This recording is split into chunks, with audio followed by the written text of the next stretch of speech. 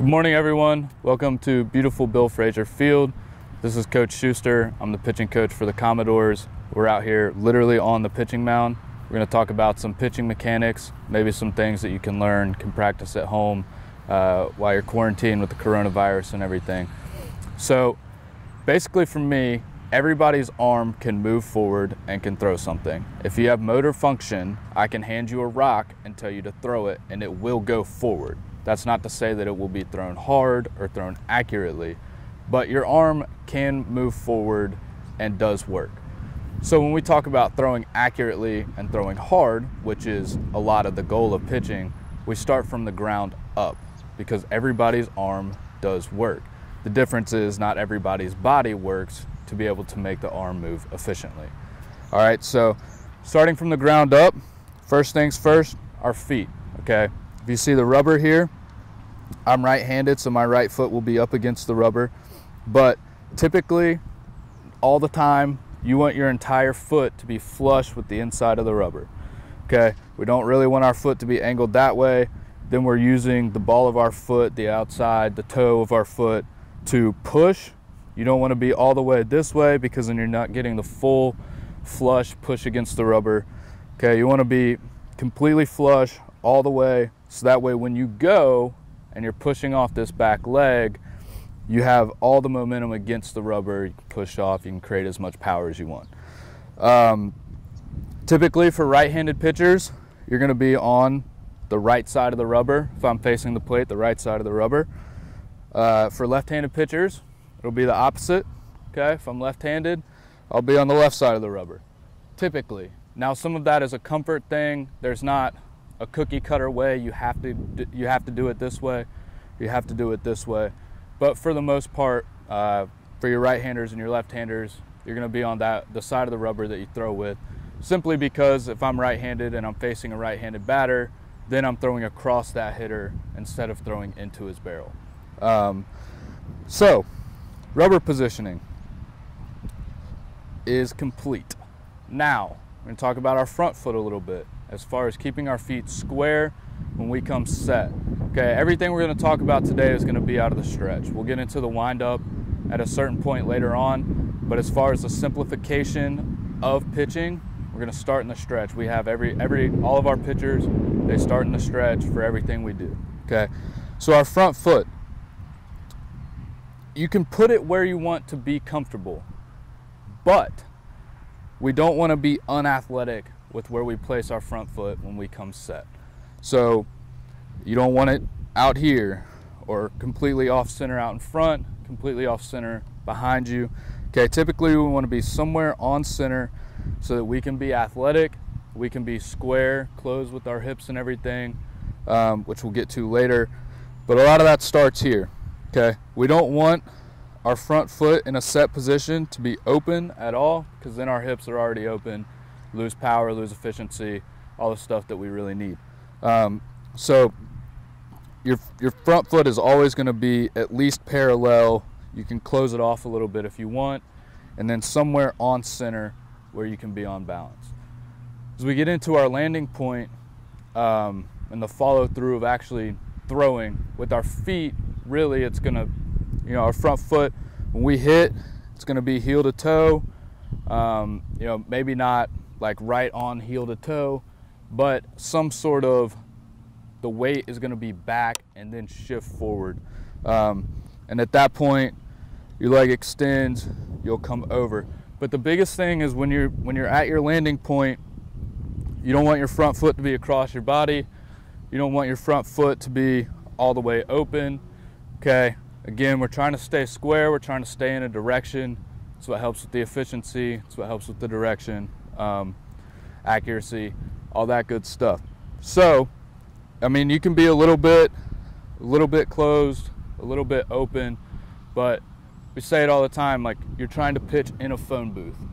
All right, well, if you're all the way opened up, you're running into the sides of the phone booth, you're gonna hit the sides, it's not gonna work. Okay, so we're trying to pitch in a phone booth, in a hallway, something that keeps us directionally on the plate. All right, moving up into our hips. This is probably the biggest one.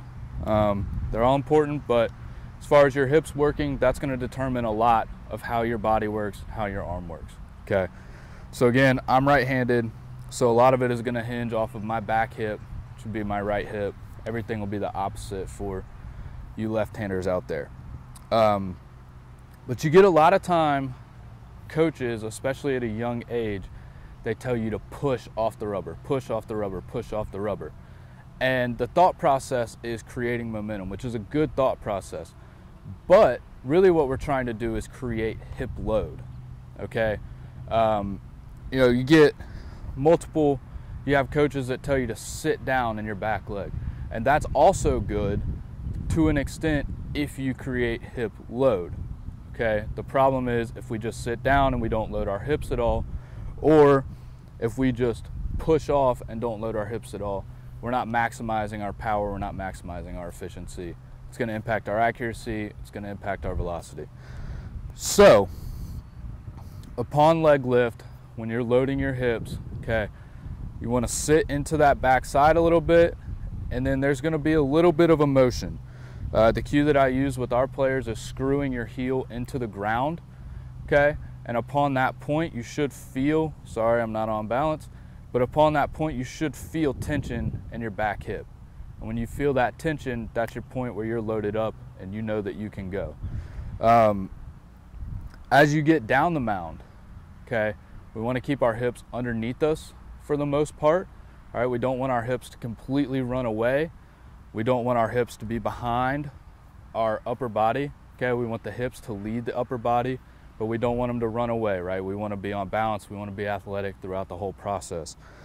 So we've got our good hip load. At that point, our front hip, okay, is all the way out in front, all right? Not so far. I'm on balance. I'm in an athletic position still, but my front hip is leading the charge now, okay? The whole time through my delivery, as I get through, my front hip is going to lead that charge. Notice I'm not coming open at all, okay? Everything's staying closed. I've got my, call it leading with the heel, okay? I've got my heel pointed towards home plate a little bit. Obviously, you can take that to too much of an extreme and it gets funky, but it's a good cue to try to keep your front hip closed.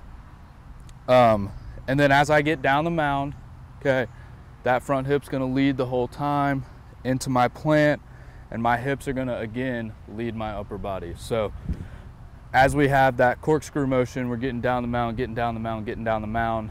Our hips are gonna go, they're gonna fire, okay? As long as we don't push too early where we get extended, we're gonna have some amount of rotation for our hips to fire. Okay, a lot of times when you hear the cue push, push, push, push, push, we lose our hips too early.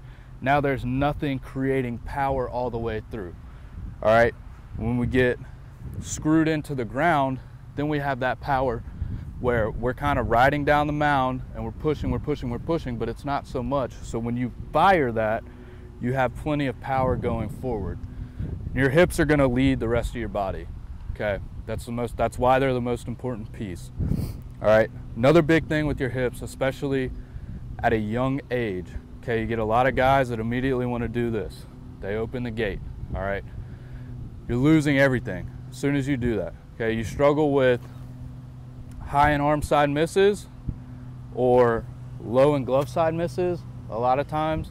It's because you're losing your hips too early or you're losing your upper body too early. But all of that starts with opening up, okay?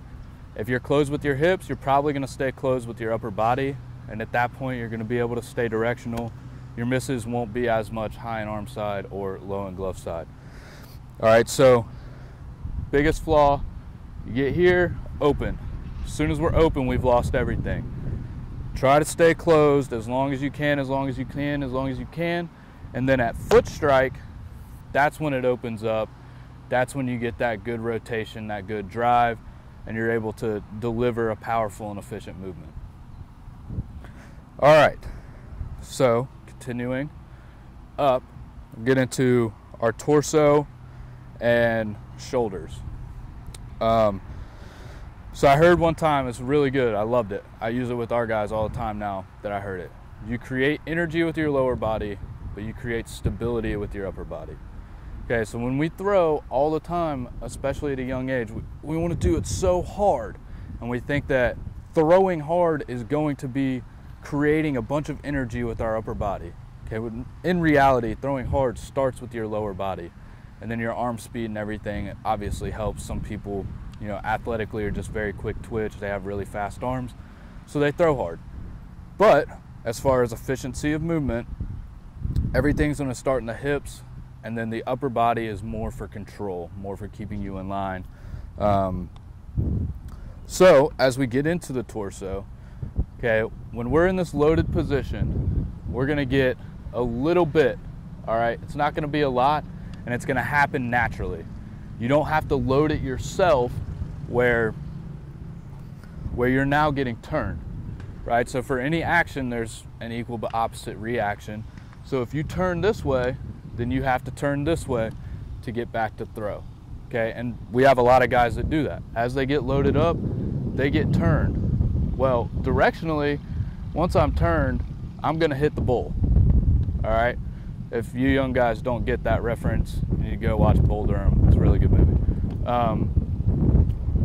But directionally, now I've got a problem. If I can keep myself somewhat square, look, I've got a little bit of a torso load, and I'm loaded in my hips, but my shoulders are still on line. So I'm not gonna have that opposite reaction where my shoulders open up because my shoulders were never closed off. So that's really all it is with your shoulders. That's really it, okay? And the same thing with the hips. We're trying to keep them square, trying to keep them closed as long as we can. And when that fires, you don't have to fire your upper body because the lower body is going to create all of that. Okay, your hips drive everything. So as soon as your hips go, it's really hard to keep your upper body still, like all the way when your hips go, right? So if I'm doing this at a fast pace and my hips go, immediately my upper body is going to go with it. So if our hips are efficient, our upper body is going to be efficient, and we need it for stability more than anything. As far as like getting a torso and a core load, again, maybe a little bit of a turn, but most of that is going to happen naturally when you load your hips. So I really don't want our guys doing a whole lot with their upper body as far as their core and their shoulders. All right, now we'll talk about the arm. Okay, number one, throw hard. And what I mean is not a lot of oomph, strong, I mean fast. Make your arm move fast, okay?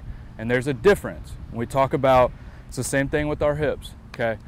You get a lot of load up, load up, load up, be strong, be strong, be strong. Well, we're not trying to create strength, okay? Strength helps a lot of these things, but what we're trying to create is power. And power is a function of strength and speed. So we need both of those things. For your arm, strength tightens it up, tightens it up, tightens it up, and you're going to get to a point where you cannot create the same power with that arm. So you need speed, speed, speed, speed, speed. So everything you do, every time you throw, obviously once you're warmed up, but always when you're throwing, arm speed, arm speed, arm speed, arm speed, arm speed, over and over and over again. And again, we have a problem with a lot of our guys. They want to come out and they just want to throw nice and light, real easy. And there's a time and a place for that. But if you want to throw hard, you have to train to throw hard. And that means you have to have arm speed. So the way that our arm typically works, okay, everybody's arm path is different. I don't believe in one certain way to throw. But things that you want to avoid: straight out of the glove and a locked out elbow. As soon as our elbow is locked out, our path becomes inefficient, and it's a problem. It leads to a lot of injury concerns. Just generally makes you inaccurate. It's tough to find a release point consistently when you're locked out at any point. So typically what I'm telling our guys is when the ball leaves your glove, it's down, out, and up. I'm just trying to make like a small circle, so to speak. We have some guys, they get a little bit back here, okay? I don't love it, but as long as they have some semblance of flexion in their elbow, I don't mind it because they're still somewhat on a shorter plane. When they get back this way, if I can see the ball behind them and see extension behind them, if I'm playing catch with them, that's a problem. And we've got to, at that point, we've got to work on some things to get them shortened back up where they're in an efficient arm path. But as long as you think down, out, and up, you're going to stay in an efficient arm path almost all the time. As far as getting to a slot to throw, it's verbiage that I use a lot.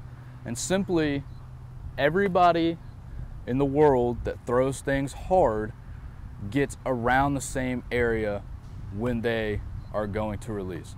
So getting in a slot to throw, or in a position to throw, everybody in the world that throws hard, the ball in their hand is somewhere around here. Okay, some guys are back here, like Justin Verlander's a little bit further back. Some guys are real tight to their body, but somewhere in this window you have to get to in order to throw a ball hard and accurately. So I talk to our guys all the time, making sure you're in a window to throw, making sure you're in a window to throw, making sure you're in a window to throw. And a lot of that's going to happen with your hips. A lot of that's going to happen with your timing, which we'll get to at a certain point. And as long as you're down, out, and up, a lot of that will take care of itself. But if you're struggling, a lot of times the first thing you should look at, am I ever getting to a window to throw? Okay, well, I'm missing high and arm side. Well, I'm never really getting there where I can be on time. Maybe I'm somewhere out here, and now I'm off time. Now I'm pulling, now I'm opening up. My body's making adjustments for my arm not being where it needs to be. And it's creating all kinds of problems, okay? Which, again, is very common. And the last thing we'll talk about is the glove side real quick. You have two options with your glove side. You can either kill it or tuck it. As long as your shoulders are square, I don't care what you do other than going too far this way. And a lot of this is going to happen down the mound and the follow through, that kind of stuff. But typically your glove side is going to be up. Okay, people do it a ton of different ways, but talk about the scarecrow, kind of an archaic idea in baseball. You're pointing down your elbow in line of sight. Okay, that's where your shoulder should be, that's where your glove should be. People are all over the map. Some of them do it this way, some of them do it this way, some of them do it this way. It's all over the place, but they're all from shoulder to elbow down the line of sight. And when that follow through happens, they either just kill it, like literally just boom, glove side, and kind of dead. And it's just there. Or they'll get like a good pull and they'll pull it up against themselves. Okay, notice I'm not pulling this way, which is a common problem. I'm pulling up into my body, keeps me square for a long time, and then I can go and I never lose my shoulders, I never lose my hips. When we get too far on this side of it, I lose my shoulders really early. I'm exposed here. My timing can be off. I pretty much have to be right on time to deliver a ball accurately, deliver a ball efficiently and hard. Thanks for tuning in. We will have more for you next week. I know we covered a lot today, and we got plenty more to go through it. But I hope everybody's staying safe, and we'll see you next week.